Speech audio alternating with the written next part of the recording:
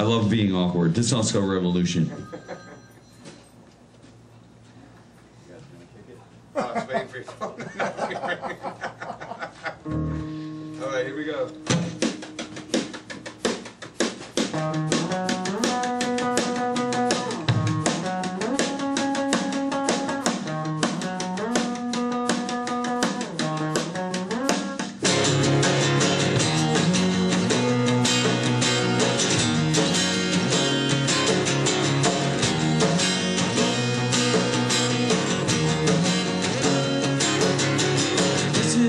Your savior or the answer to those prayers. I don't believe anyone to take you there.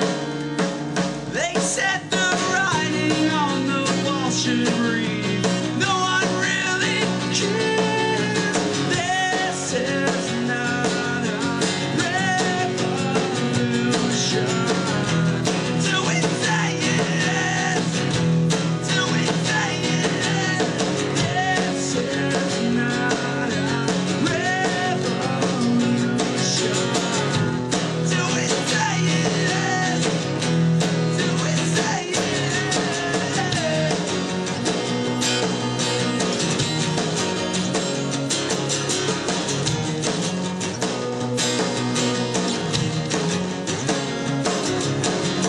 Ever heard the story of the pauper and the prince? They traded places, we hadn't seen either one ever since. We only want what we don't have, no one ever will.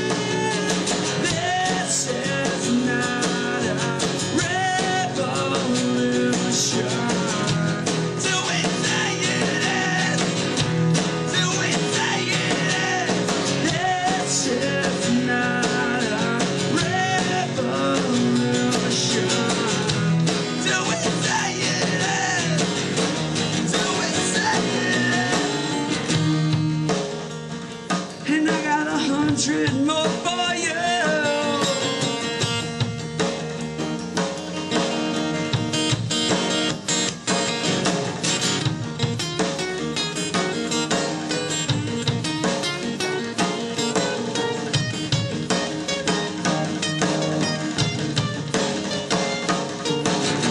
You only make it harder on yourself. You waited for too long for someone else. You only make it harder on yourself. You waited for too long for someone else.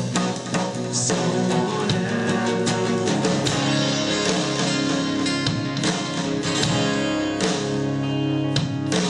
This is not a revolution. This is not a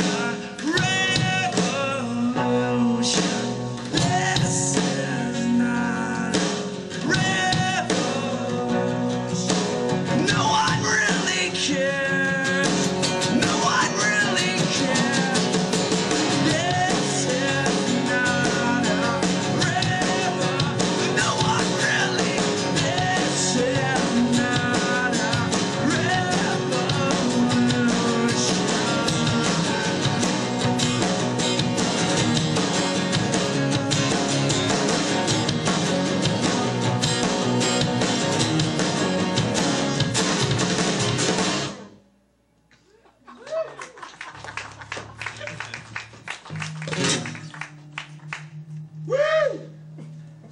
That's Josh Hepburn on the drums. Hey, everybody. That's Jake Sloan. My name is Fred. And this is Andy Jackson. Now, Andy has had a rough week, or possibly a rough month, but not that you're not in the best mood all the time. This is the most positive guy I know, but has no voice right now. And that's why I was singing a lot of his parts on that one. So he owes me big time, by the way. No, but I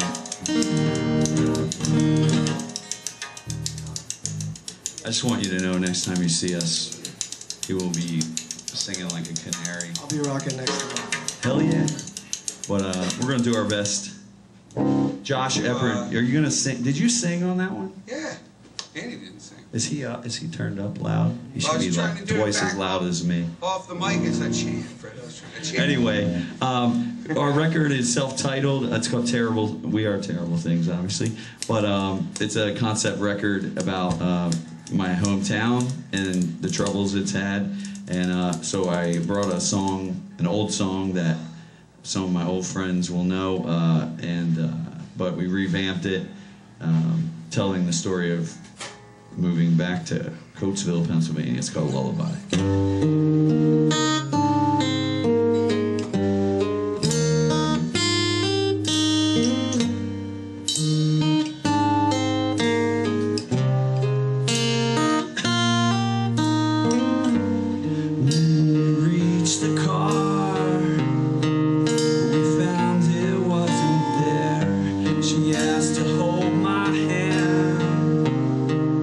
I said I didn't care.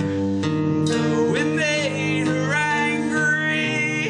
That was the day we fell in love. It makes no difference today.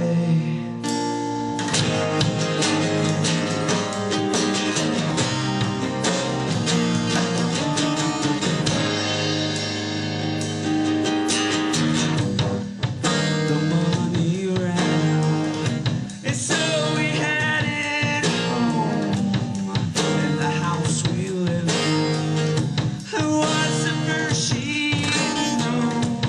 And it made her angry when she realized it makes no difference in her eyes. I wanna tell the story, but I can't believe this city sleeps, except for you and me. 'Cause we know better, yeah, we know better.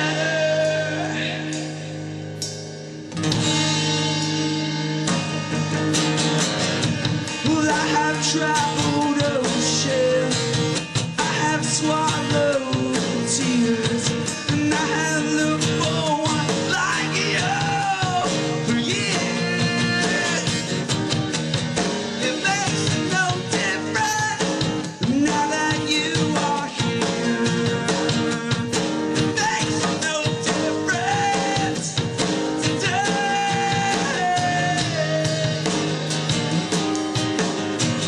I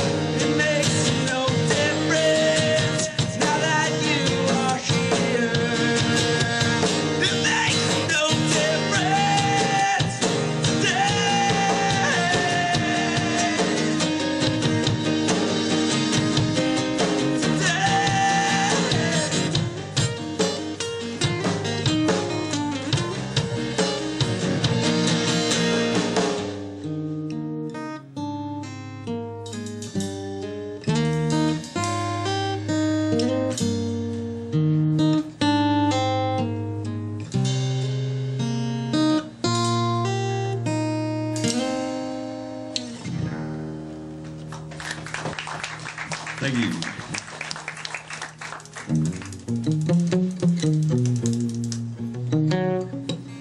So, are there any students here at all? Did you start school yet? Next week.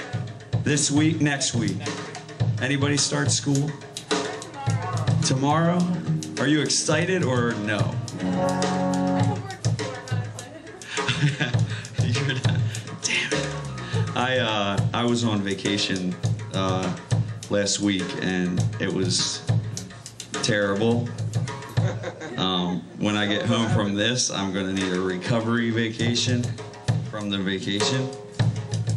And but I can tell you those horror stories now or later. Right, you gotta tell them what happened. Oh my God, that's the second pick I dropped in my guitar. I know. All right. Well, my vacation included a flat tire at a really bad time. It's never convenient though. Fire engines coming to the beach house while I was sleeping, and I was the only one home. It was terrible. But then finally on the last day, after many of these things happening, I was like, this is the last day. I'm going to the beach all day, and then tonight we're going to this Chinese restaurant that I love, and we're gonna, you know, have one great day of vacation all shoved into one day. And I went to the Chinese food store, restaurant, and sorry, no sleep this week. And we ordered our drinks, and it took like 10 minutes to come out. I was starting to get busy in the store, and the woman came back with the drinks all flustered, and then came back more flustered to get our food order. And then she was like, well, I had seen her once before, so she kind of recognized me. Do I look? And I'm looking at him behind you. All right.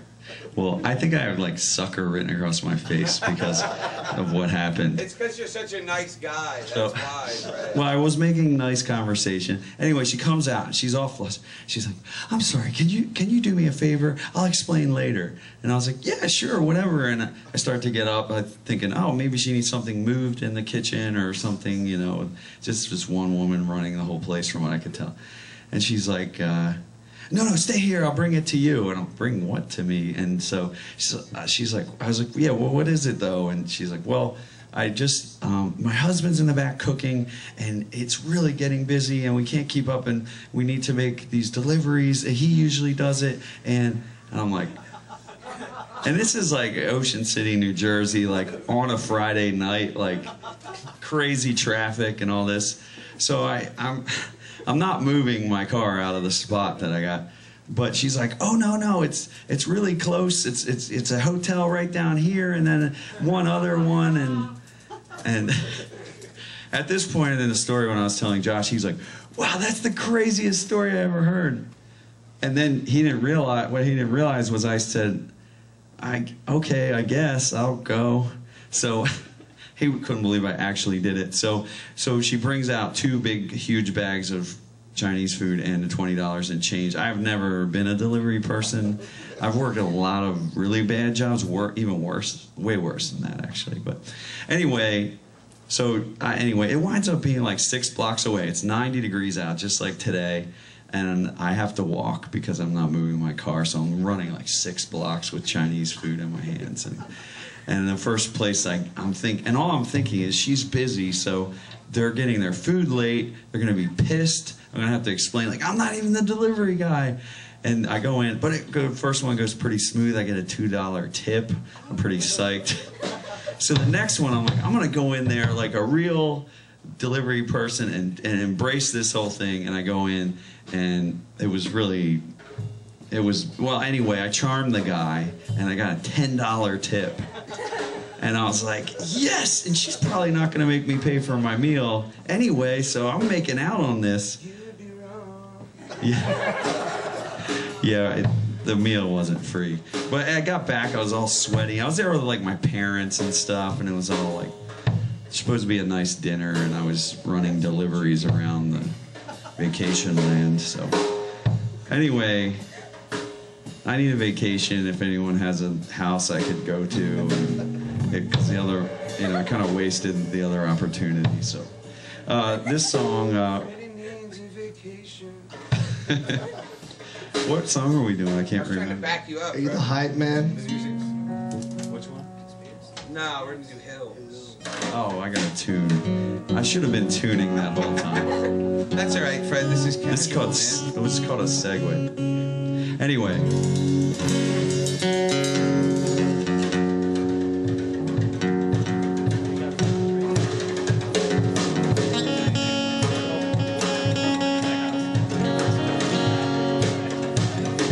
All right, this song's called Hills of Birmingham.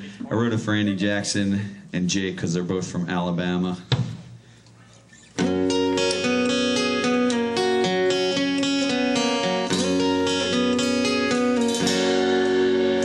We're heading west again. We're standing distances, but all the roads lead me back to you. We never need a rest. We'll sleep when we're dead, and all the roads lead me back to you.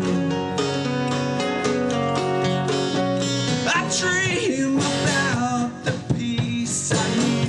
I beg the beast that tortures me, and all the roads they lead me back to something that I've always had. They lead me back to you.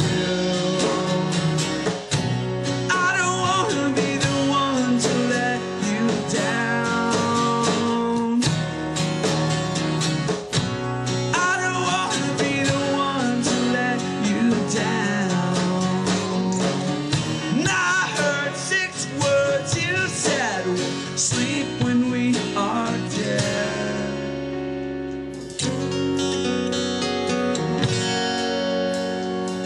Now there's another turn up on the road ahead, and there's a monster sleeping in that bed. Did you hear a word that I said? Did you hear a word?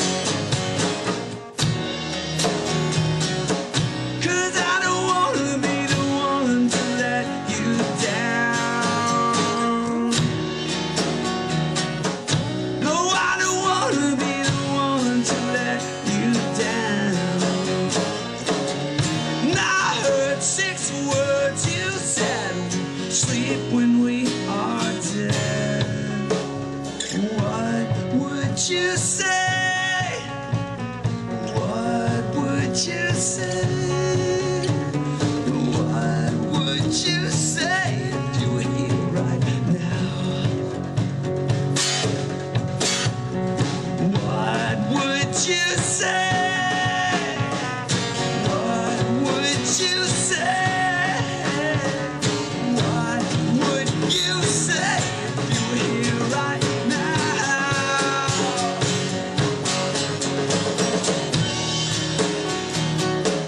'Cause I don't wanna be the one to let you down. I don't wanna be the one to let you down. And I heard 6 words you said: we'll sleep when we are dead. We'll sleep when we are dead. We'll sleep when we are under those stars. Make a new start. Sleep when we are dead.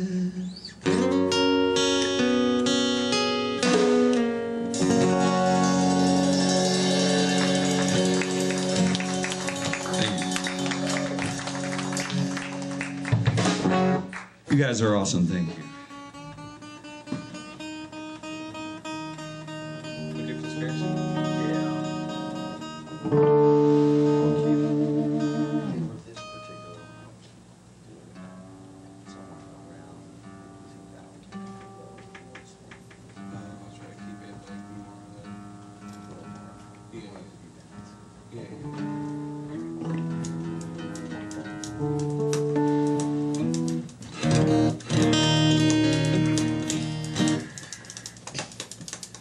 Andy, man, I miss your pretty voice. I miss it too. Awesome. Andy is an amazing singer. You guys know that, I'm sure, but or else you wouldn't be here. But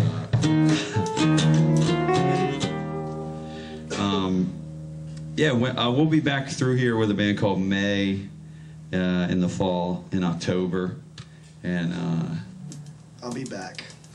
Andy will be raging. I'm just gonna sit in the corner and do little guitar solos. Sweet. Let you sing. Anyway, this song's called Conspiracy Song. And it's a totally not true story. Unlike most of our songs, this one was made up from Josh's head because I stole the song from him. I've been living a conspiracy. Let's do it. I've been living a conspiracy. When I see you, they put us. When I woke up, there were crop circles under my eyes, helicopters in the sky. I was abducted by your ex-boyfriend who's with the FBI.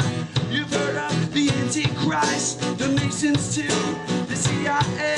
They won't let me see you. They seem to think that I'm crazy. I've been living a conspiracy. I've been living a conspiracy. Well, my friends think I'm out of my mind, and it's proof of the worst. The government got to them first. I drove to your work, but they won't let me in. No, they won't let me in. The New World Order puts things in my water, subliminal messages and pills from my doctor. They seem to think that I'm crazy. I've been living a conspiracy. I've been living a conspiracy. Don't you say I'm crazy, girl. They're out to put a stop to what we had. We are who we are. We've been put on a list somewhere, and they know who we are. I've been living a conspiracy. A conspiracy. I've been living a conspiracy. I've been living a conspiracy. Do you I've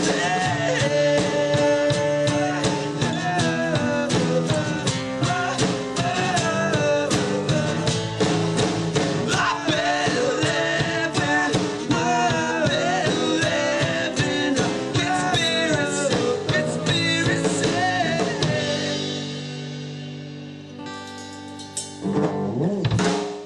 Thank you. I forgot to do it. So we just have one more. Actually, is it just my song left? I thought we'd been here. Been here. I've been here before. Oh, we do have two more. That's cool.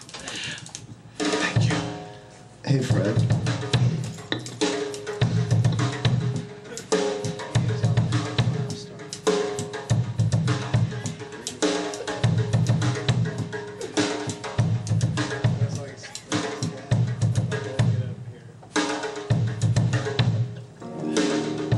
Andy thinks I should tell the rest of the fire engine story. I was really tired. We were just off tour, and I got a little boy. He's 6, and This little guy right here.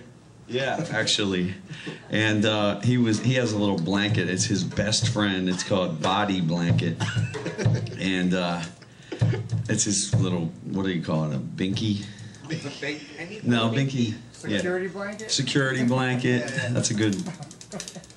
Anyway, I was so tired that he was like, he's not allowed to use it during the day, so he puts it up out of reach. And he was like, Daddy, I want to put it up here, because, you know, he didn't have a usual place at the beach house. And it was like a halogen lamp that was, and I was just like, yeah, that's good. And I went to sleep, and he went to the beach. And so I was sleeping, and the light wasn't on, but I guess it covered the. Anyway, someone turned the switch on, and I didn't know. So anyway, that's the end of the story, really. I went to sleep. I wake up, there's fire alarms going off. I'm running around. I can smell something, but I can't find it. After like 10 minutes, I'm like, I gotta call somebody. So I called 911. They came, and my wife comes running up from the beach. And she's like, what's going on? Whatever you get Scout's blanket. He can't live without it. And I was like, that's okay. I didn't see it in there, though. I don't know where it is. I would have grabbed it. And, yeah, and then the fireman comes walking down with, like, melted body blanket. Whoa. And it was the saddest day I've had in years. So anyway, poor guy. And you can't really get him a new one, because that, you know, his soul is connected to that thing. So it's really sad. Anyway, this song's about the soul, and it's kind of a sad song. So well timed, Andy.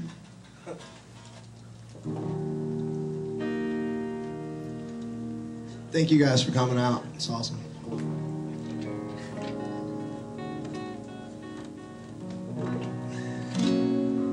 I also wanted to say that, you know, obviously we're not normally an acoustic band. I don't know how many of you have heard any of the songs, but we're really excited about this record and all these songs.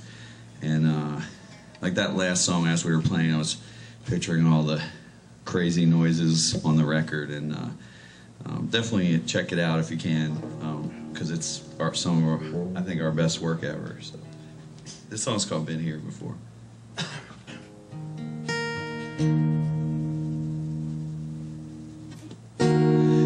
Can hide it when we're talking, but the silence kills. We're pretending, but you're remembering how it used to feel. You've been here before, I can see it on your face. You've been here before, and nobody's gonna take his place. And though I want you, you're holding back. I'll wait, just wait in vain for you.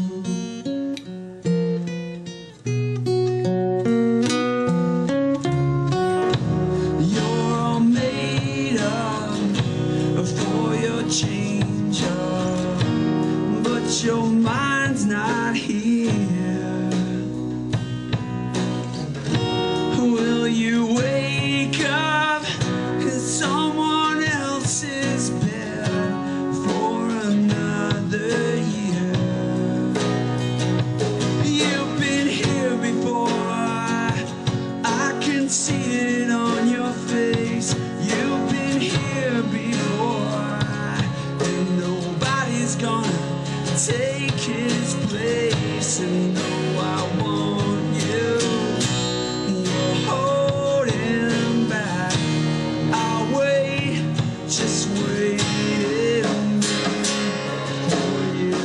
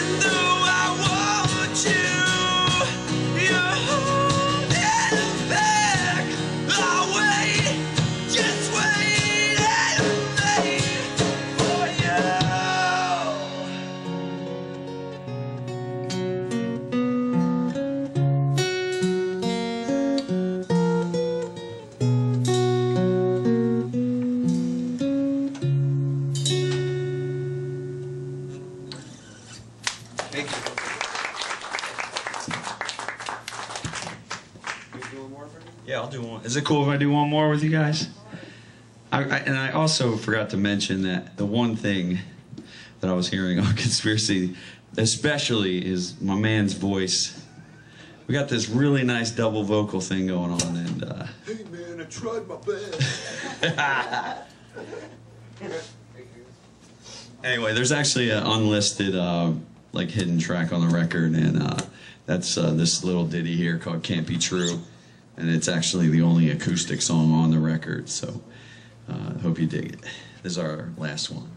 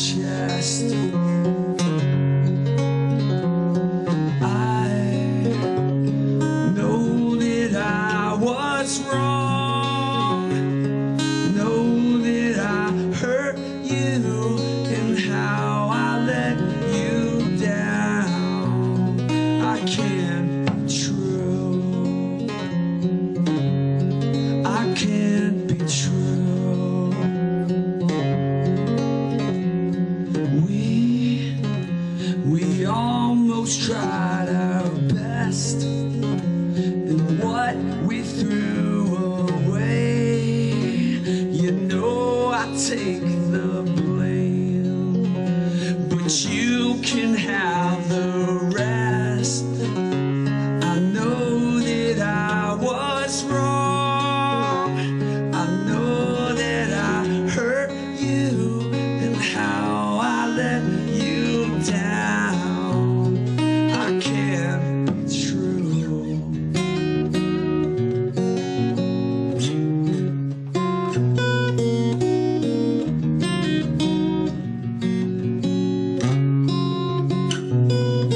So what do I do if you don't come back tomorrow? I know you never will. I rise and take the stand. I'm waiting here, and what do I do if you don't come back tomorrow? No, you never will. I rise and take the stand. I'm waiting here until I can't be true. I can't be true. I can't be true. I can't be true. I can't be true.